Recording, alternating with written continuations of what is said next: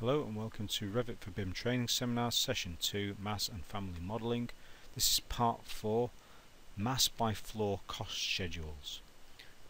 Okay, if you're following on from the previous video, this is where we got to. We have a series of family types in our design which we are now going to use to create design options that have got a costing on them.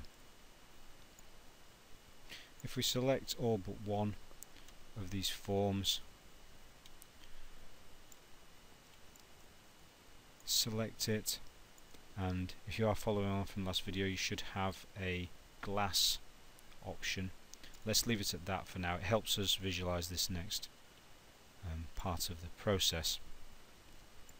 Okay, so we have a cube. The cube is 75 meters by 75 meters with a height of 50 meters. Okay, let's drop that height down to 40 meters, and we're going to load up this project with enough floor levels to reach to the top of our form. So to do that, go to our elevation view, any of them will do, and you notice that we have levels there. They're 4 meter levels for now, so that's why we brought it down to 40 meters. We'll have 10 levels in this project. To quickly create a new level, go to your architecture tab, find your level tool, and a quick way of doing this is to turn on the pick lines, have an offset of 4 meters, come down from above with your cursor and you'll see a preview of an offset of 4 meters from level 1. That's called level 2, and carry on that process until you get up to level 10.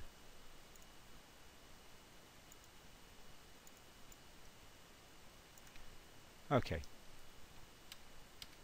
escape off. We've now got 10 levels. Jump to the 3D view, select your form, and when you select a mass object, you get this option here, mass floors. So select that. You could leave out some of the floors if you wanted to, but let's select all of them for now and hit OK. We get a graphic representation of the square meterage of each of these levels, so we can get an overall idea of how many square meters are within the building. And if we know a cost per square meter that we're trying to aim for, we can now get an overall cost for our building. So let's move on with that process. We're going to be using schedules.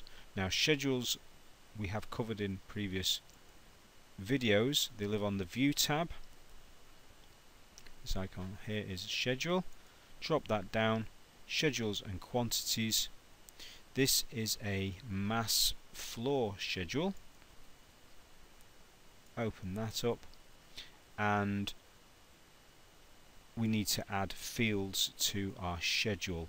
The two fields we're interested in here is what level we're on, because we have a variety of levels, so we can add that in, and our floor area, add that in. While we're in here, we could add a calculated value, so let's do that. Calculated value, call it cost for now. It's a number. This is a formula, and this is very similar to Excel spreadsheets. We need to add the correct name, so there's a ... button at the end, which allows us to say floor area. Now this is important because if you don't get the capitalization right, if you try to type this out yourself, you might miss out that it's capitalized at the F and the A of floor area, and that there is a space in between them. So it's easier just to go to there and get the selection of fields that we're trying to add into the formula. Floor area, star sign, pound sign or dollar sign to signify that it is a currency. I'm going to add £2,000 and then I'm going to normalise by dividing by 1. Okay, so once we've done that, we've got level, we've got area, we've got cost. We're going to do some further manipulation to this schedule, but I'm going to OK that for now, and you can see that our 3 columns are there. We want the overall cost for the building, so this can be added up. So if I go into any of these, here opens up that interface again. I'm going to go over sorting and grouping. I'm going to turn on grand totals, and I'm also going to select cost and then calculating its total, so OK there. You see we now have an overall cost of our building, which is quite a lot, £75 million. Okay, you'll see though that every floor meter, square meterage is the same, so we're getting the same cost for each one. So just to demonstrate what's going on here, let's change our form. So if we go back to our 3D view, hit WT as a shortcut, or go to here, tile windows on the view tab. You'll see every window that we've got open. Go to ZA as a shortcut, zooms all, and you can now see what we're looking at.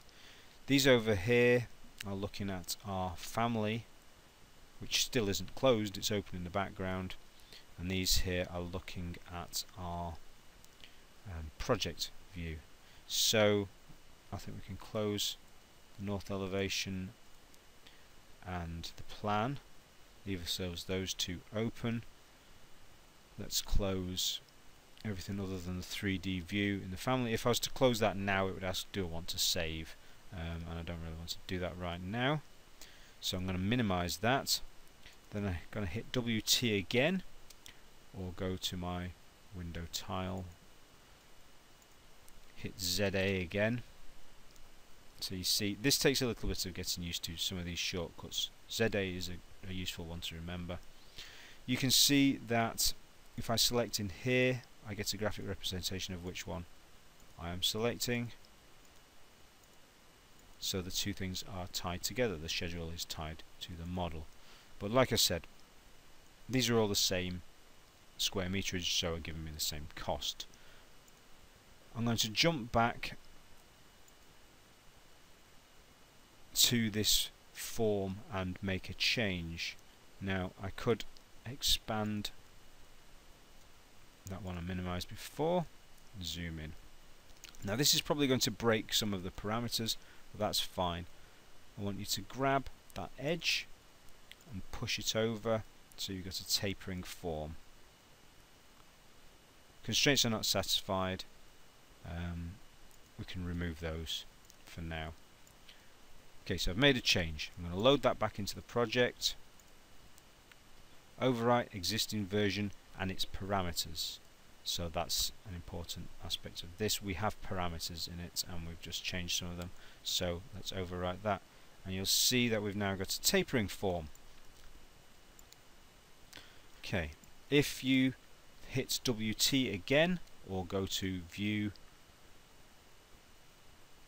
tile windows, you should now see that the square meterages of the floor descend as we go up, as it's tapering, so we now get different costs. Okay,